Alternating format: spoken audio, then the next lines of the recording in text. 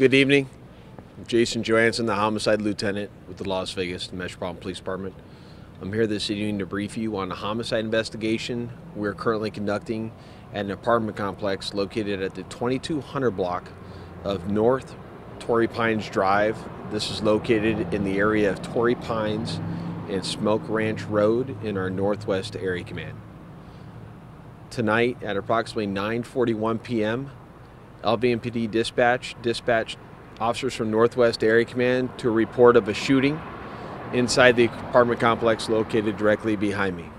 As officers arrived on scene, they were directed to an apartment building located in the middle of the complex to the second-story apartment, and upon going inside, they located a male in his 20s who had been shot. As officers began to treat him medically, medical arrived here on scene and unfortunately pronounced that male here deceased. As officers were beginning to secure the crime scene at approximately 10 p.m., Mountain View Hospital reported that there was a male who was an adult teenage male had come inside with a sustained gunshot wound.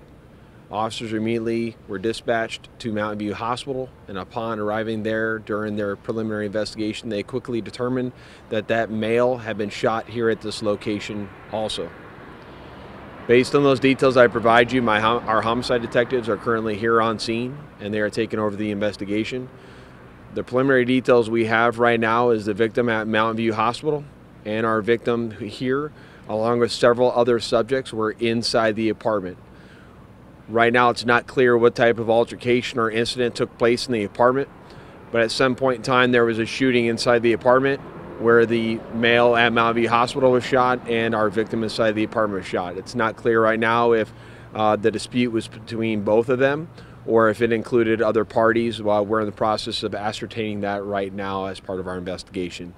I encourage anyone in the public that can help us with any information regarding this investigation, please reach out to the LVMPD Homicide Section or reach out through Crime Stoppers of Nevada if you wish to remain anonymous. That information does help us in an investigation such as this. It really helps us to identify what actually occurred during this incident. With that, I'll take any additional questions you may have.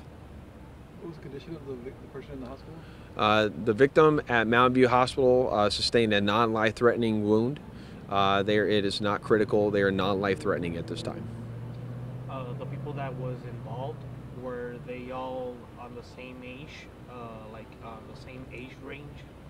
Right now, I only have two definitive ages. We believe there's more people that we possibly don't know that were here, but our victim at Mountain View Hospital is a teenage male, an adult male, and our victim who is deceased here on scene is a male in his 20s. All right, thank you very much. I appreciate your time.